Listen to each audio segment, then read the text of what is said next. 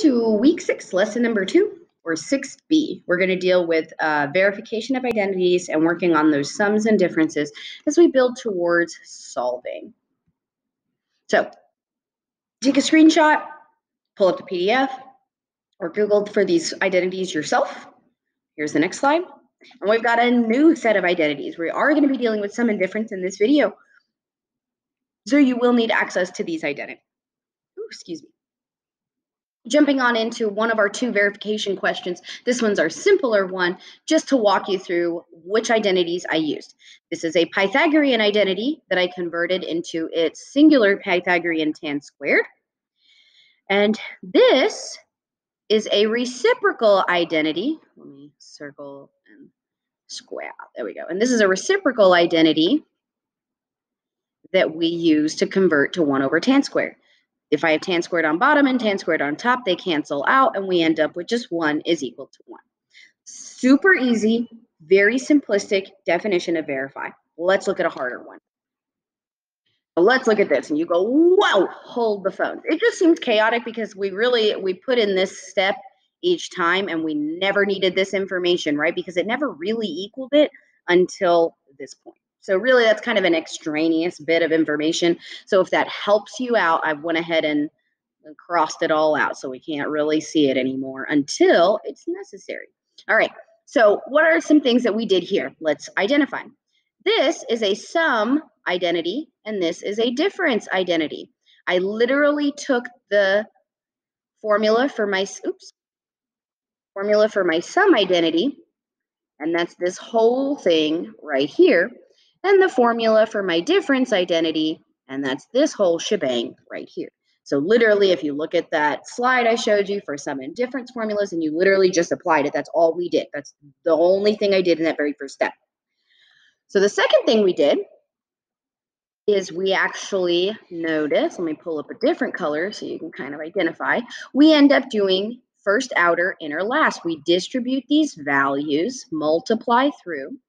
And I'm not going to prove it to you. You can prove it to yourself, but really this is a multiplication of conjugates, so it's going to end up as a difference of squares. So all I end up with is the squared of the first minus the squared of the second.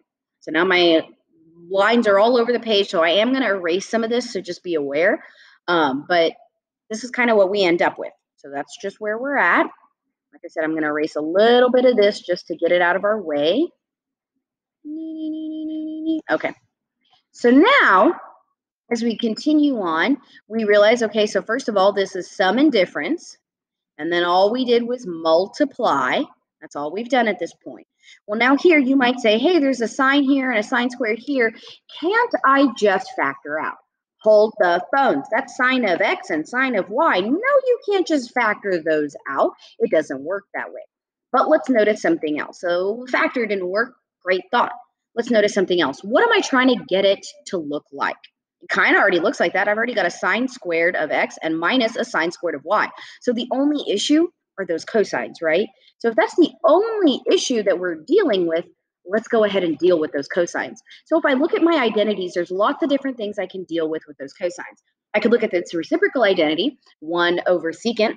That doesn't really help me though, right? Because if I look at the end goal, it doesn't look like that's what I need. I don't need secant, I just need sine.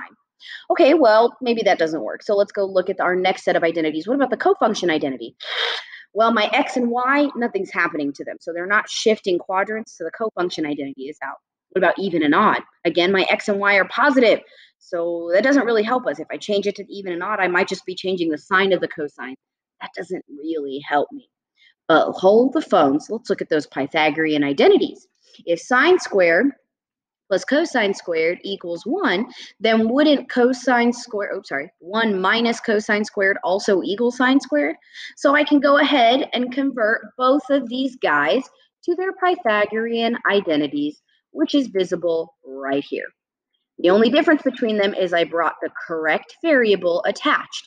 And here's where I'm going to start to see some of you guys making some mistakes, because some of you are in the habit of dropping the variable, which is fine when it's the exact same variable. Here we've got multiple variables. Be very careful. Sine is never by itself. It's an operator. Trig is never by itself. It's like plus, minus, multiplication, division. You can't just have a plus. It doesn't work that way. It's got to be something plus something, right?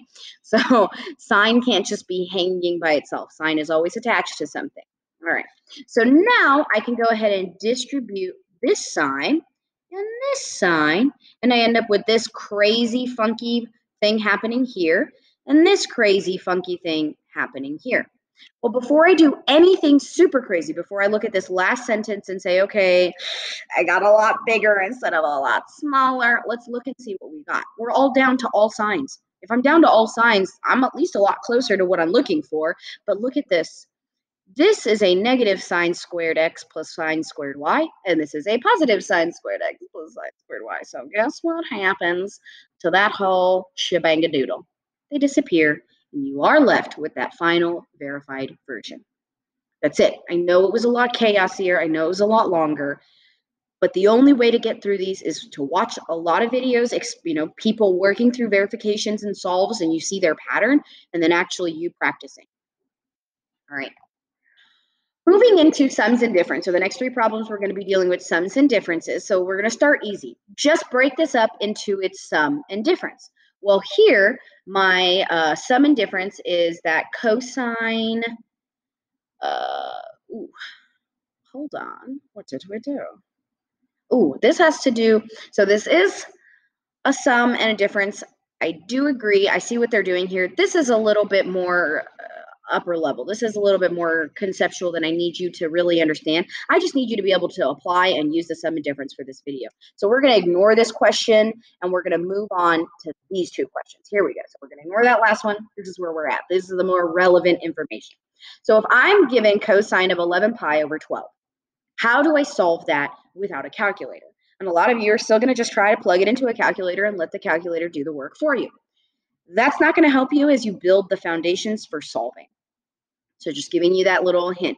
So I realized that 11 pi over 12 is not on the unit circle, but 12 has a relationship to the unit circle, doesn't it? Because we have pi over 3, 3 goes into 12, pi over 4, 4 goes into 12, pi over 6, 6 goes into 12, pi over 2, 2 goes into 12, and then pi over 1, 1 goes into 12. So literally, if I break up 11 pi over 12 into some sort of addition subtraction, those values should show up on the unit circle. So let me show you what that looks like. If I take, there's the sum and difference formula we're going to use. I'm a little early on that animation. Sorry about that. But if I take 11 pi over 12 and break it up into this kind of pattern, something over 12 plus something over 12 is going to equal that, right? So let's try some numbers. You can try 10 and 1. Isn't that the first and easiest? 10 plus 1 equals 11 for sure. 10 over 12 will simplify, but 1 over 12 will not. And 1/12 is not on the unit circle. So that doesn't help me. Let's try our next best set. 9 and 2. Ta-da! 9/12 simplifies and 2/12 simplifies. So let's go ahead and plug those in. You could have picked different numbers. You could have ended up with 8 and 3 or, various numbers, so on and so forth. Not 7 and 4. That won't help you. But 9 pi over 12 and 2 over 12 simplify to 3 pi over 4 and pi over 6. And guess what? Those 2 are on the unit circle. So I now end up with cosine of 3 pi over 4 plus pi over 6. And that's when my formula should have shown up. And that's how I know this formula is in play. So I'm going to go ahead and plug in all that information. Using my hand trick, my chart trick, my unit circle, my first quadrant, whatever, I'm going to solve each of those parts, cosine of 3 pi over 4, cosine of pi over 6, sine of 3 pi over 4, and sine of pi over 6. Now I know those. So if cosine of 3 pi over 4 is equal to negative square root of 2 over 2, and this is equal to this, then I'm just going to plug those in. And if this is equal to this, and this is equal to this, then I'm going to plug those in. So that's all I did, is replaced. Now we multiply across. The square root of 2 times the square root of 3 is the square root of 6. 2 times 2 is 4. Square root of 2 times 1 is square root of 2. 2 times 2 is 4. And we put those 2 together. And ta-da, we end up with our answer. So on your homework, if you end up with decimal answers, you may not get full credit. One last question. What if it was in degrees? This one's already kind of up and open for us. So 375 is not on the unit circle, but 330 plus 45 is, or you could have done a subtraction. That's fine as well.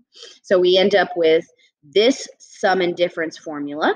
We solve cosine of 330 is square root of 3 over 2, cosine of 45, square root of 2, sine this, sine that, multiply straight across, end up with this, put our 2 fractions together, and ta-da, we're done. So that's all I want to go over in this video. I will see you in the next video, and good luck.